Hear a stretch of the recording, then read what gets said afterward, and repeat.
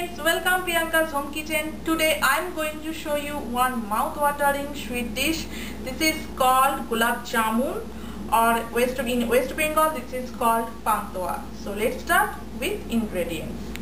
For making gulab jamun, here we need 1 cup of dry milk powder, 1.5 teaspoon of all-purpose flour, 1 teaspoon of semolina or suji or rava, 2 teaspoon of clarified butter or just regular butter, milk, some warm milk for making dough, pinch of baking soda, and for frying enough oil. And for making sugar syrup we need 2 cup of sugar, 1 cup of water and some cardamom seeds. So now I am going to make sugar syrup. So actually I already have some sugar syrup which I made few days ago. So here I am using just little bit of sugar and water.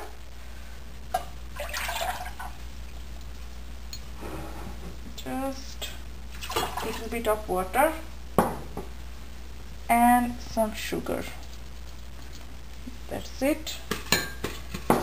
My cardamom. And now I am keeping this temperature in high, but when my sugar syrup will start boiling, that time I will bring down this temperature and keep in simmer. And now I am going to make this dough. So at first I am going to add my all dry ingredients. This is dry milk powder, now semolina or suji. Here this is all-purpose flour,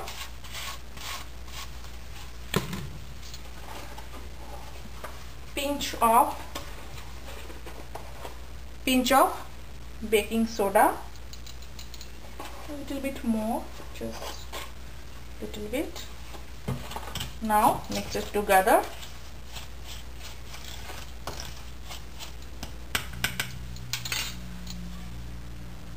Two spoons of clarified butter. You can use regular butter, unsalted regular butter, and using some milk for making dough. And also you have to make a soft dough. Again adding some milk.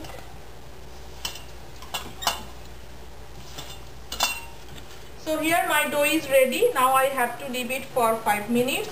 And here my sugar syrup is boiling. So now I am going to bring down this heat to simmer. And after 10-15 minutes my sugar syrup will be ready. And here I am going to turn on the heat in the low to medium high for heating the oil. And you have to keep the low temperature, otherwise your gulab jamun outside will be fried but inside won't be ready. After 5 minutes, if your dough became some dry, you can use again some warm milk for making soft dough like this. Okay, and now I am going to make small balls from this dough. Since this dough is little bit sticky, so for making balls I am here using some ghee or clarified butter on my both palms,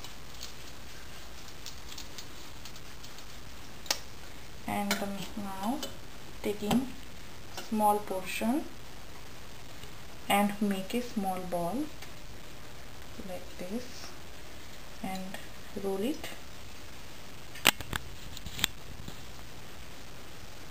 And making a smooth, soft, nice balls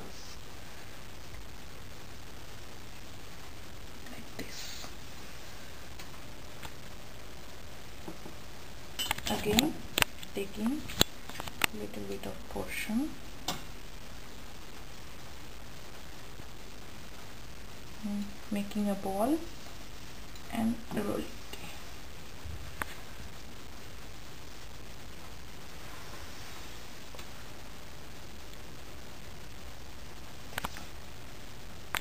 here my balls are ready, and I made this small size ball because after frying and soaking into the sugar syrup, these balls will be increased in size, and so now I am going to fry them.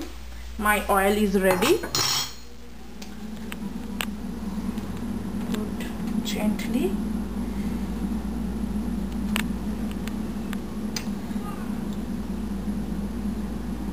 Here I am stirring this gently because I want to fry them evenly, and when they will become golden brown color, then I will take it out.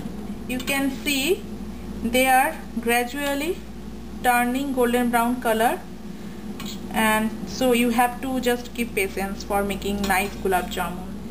So here you can see these balls turned into nice golden color, and so they are done, and now I am going to take out them. So you can see they became perfect golden brown color, and you probably noticed that they increased in size. So here I want to say something, that sometimes gulab jamun are increased when you are frying, but sometimes gulab jamun are increased after soaking the hot sugar syrup. So this is no problem. So now I'm going to put it into the hot syrup, and when you going to put into the hot syrup, you have to turn off the heat, okay, and just put it gently, and you have to leave it for at least 1 hour. So friends, my gulab jamuns are ready. They look gorgeous, and here I garnished with raisins and sliced almonds. Just awesome. So now I am going to take a bite. So friends, now I am going to take a bite.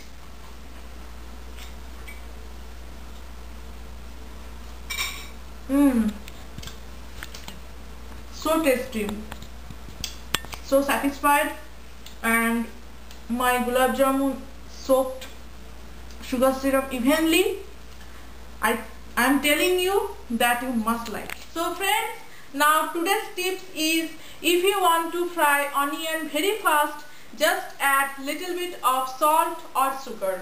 So bye bye, see you with my next recipe.